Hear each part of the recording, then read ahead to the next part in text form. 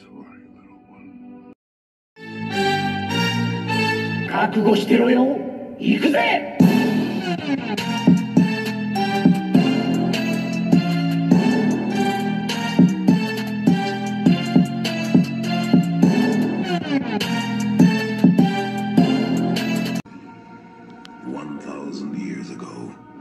Superstition and the sword ruled. It was a time of darkness. It was a world of fear. It was the age of gargoyles. Welcome to World Breaker Cool's Reviews. I'm your host, World Breaker Cool, and today we are reviewing the NECA Disney Gargoyles. Very, very, very exciting. Let's get it! Alright, this is going to be a bit harder of a review to do just because of where we have Goliath. First and foremost, he's a very, very large figure. Here he is in comparison to the Hasbro Snake Eyes figure and an average Marvel Legends. So let's try to see if we can get him in frame a little bit better. And let's turn the music down. It might be a little bit too distracting. Alright, my apologies. I had to make sure the music was down. I like that song, and that was from Attic Stein. Catch him on YouTube. That's the Gargoyles theme. It sounds really good. So yeah, this is an amazing, amazing figure. This is one of my favorite figures I've gotten this year. The box is ginormous. Look at that. My goodness. Look at that. Look at that. Then the inside, the front cover. You guys remember the game? Anybody remember the game back in the day on Super Nintendo? That game was epic. But anyway, I digress. I'm getting off topic. I want to get back on topic. Okay. So, Goliath. I, like some of you, loved Disney's Gargoyles. It was like one of my childhood things, coming home from school to watch Gargoyles, see what Goliath gets into. I started rewatching it again. I've probably seen it a good 5-6 times altogether. But I'm watching it as an adult now, and the story holds up. They had a great cast. Many Star Trek people were doing that show. Look up the history of Gargoyles when you get a chance. It was really ahead of its time for an animated series. But again, this Goliath is just, it's boss. I remember there was a toy as a kid I had that was decent, but this basically shits on it, okay? So yeah, my channel is for adults. So if you hear a lot of language, that's just because it's what it is. So sorry. But yeah, it is shitting on any previous Gargoyles property in action figure form. I'm going to probably remove some of the stuff just so it's easier, because these wings, while they're painted really nicely, they do not get out of the way. They are so large. I wish we did get some that would actually fold up. And they're ratcheted, so that's just how it sounds. It sounds like it's going to destroy everything, but it's not. So I'm taking them out right now, and they can fall out pretty easily. But for this review, I'm going to take them off just so we can actually see what Goliath can do. And then I'll put them back on. But he comes with several accessories. Look at that sculpt and the paint. I'm getting distracted. And the way his brows are, look how the shadow catches it. Oh my God. This is just amazing. This is amazing. His tail has bendy wire in it. You can tell because it has the spots for the air to get through. So yeah, it's a bendable tail. His feet are just, they're gargoyle feet. Look how huge these things are. They've got veins.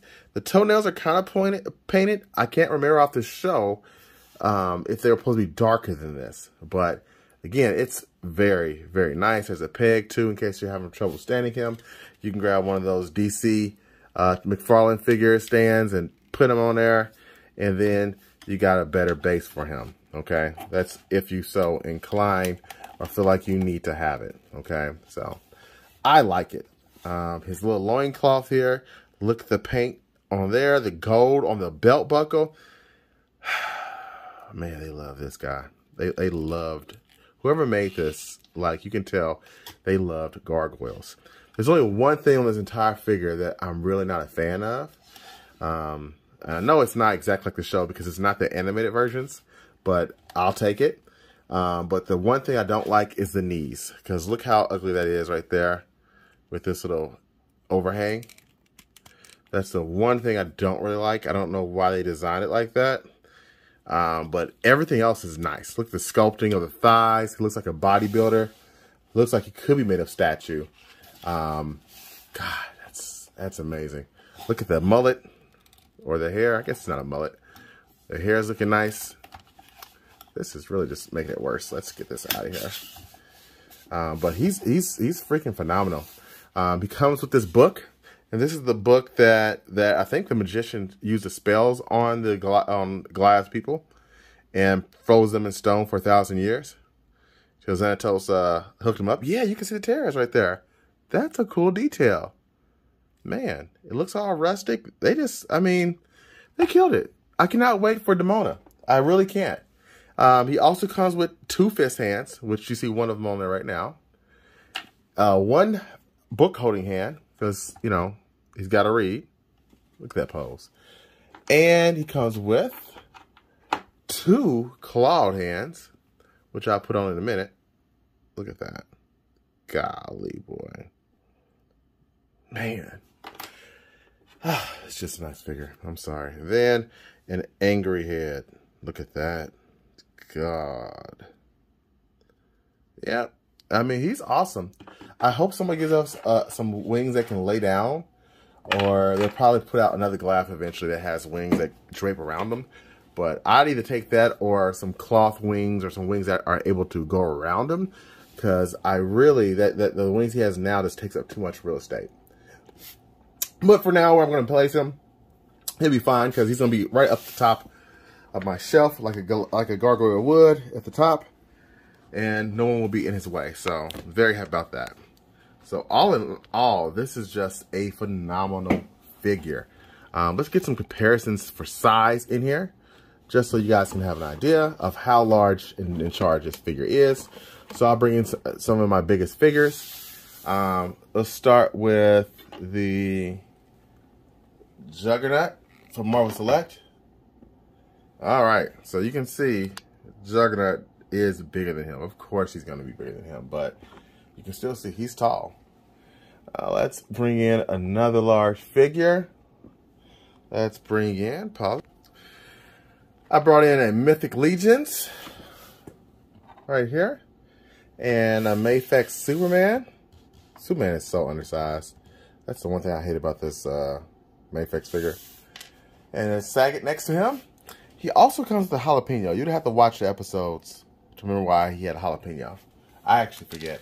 I cannot remember what happened with the jalapeno, to be honest with you. I remember it, but I don't remember what he did with it. Can't remember if he liked him or hated him.